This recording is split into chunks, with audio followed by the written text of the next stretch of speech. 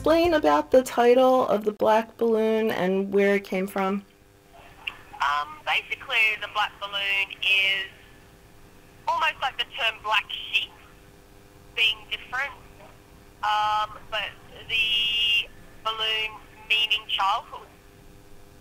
So it's like a different childhood, and, you know, there's a sort of a shadow and a darkness.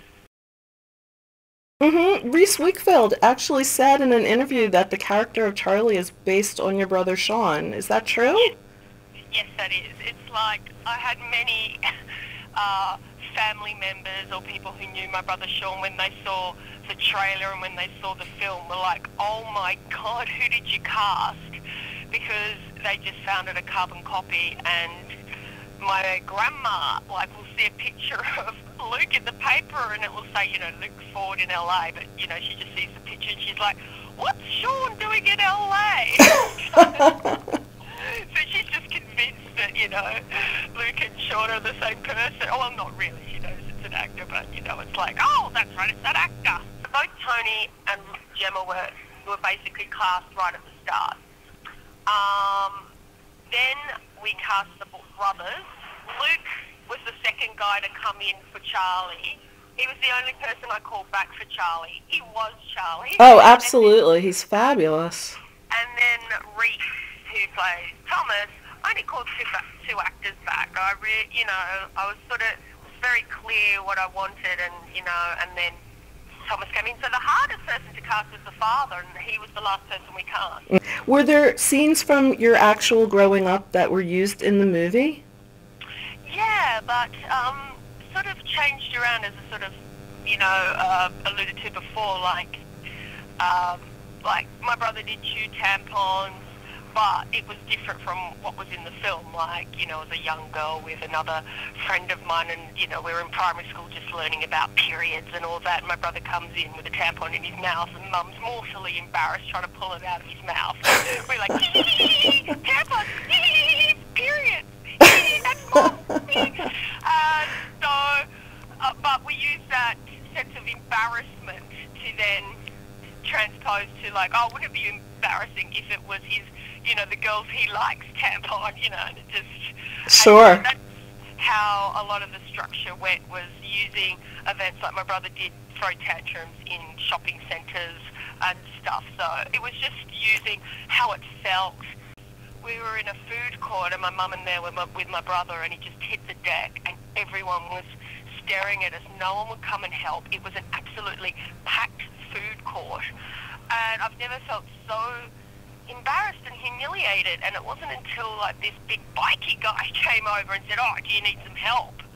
We're like, "Thank you, yes," and he helped us get my brother up. But and so that was that same type of feeling we wanted to use in that shopping centre scene, was that aloneness when, you know, all this stuff is happening and everyone just wants to look and not want to help, because everyone's staring at you and going, you know, whispering, making comments, maybe laughing, maybe looking shocked.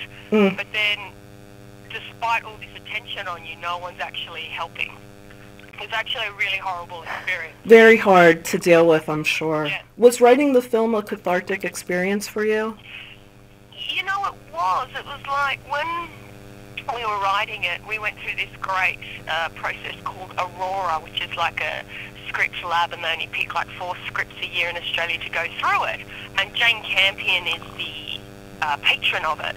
And Jane sort of took me under her wing, and I remember, you know, talking to Jane, and there was, I think, something holding me back in the earlier drafts. And she was like, "Who cares what people think?" And I just sort of, it just really clicked. And I'm like, yes, that's right, you know, go home or go home.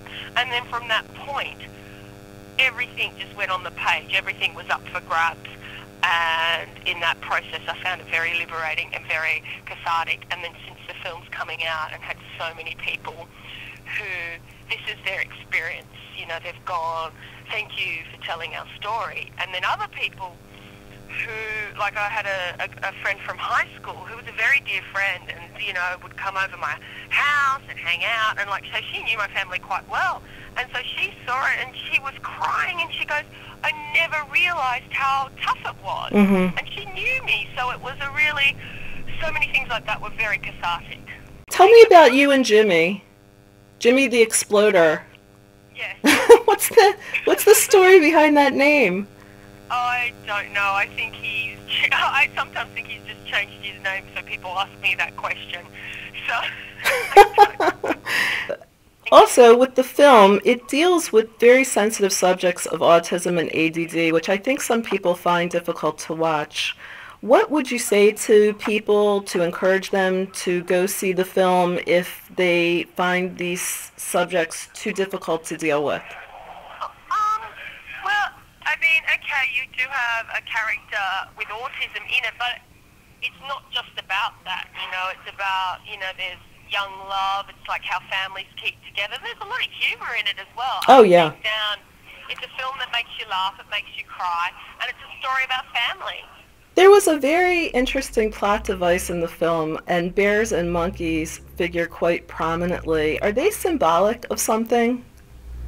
No, the monkeys actually came because originally we wrote, I wanted Cats to be the musical at the end. And the rights were going to cost us a lot of money to have that. And it was sort of like a choice of, like, if we go with that, we're going to sacrifice other things. Did I want cats?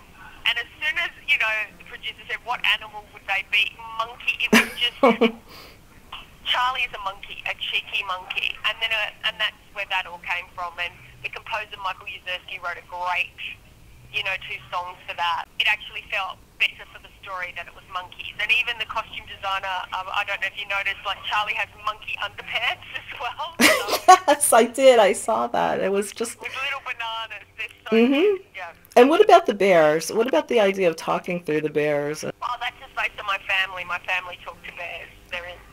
They're truly insane. But it worked. Yes. What about, were there any funny incidents that happened during the film? Anything that stands out in your mind that would make a good DVD gag reel?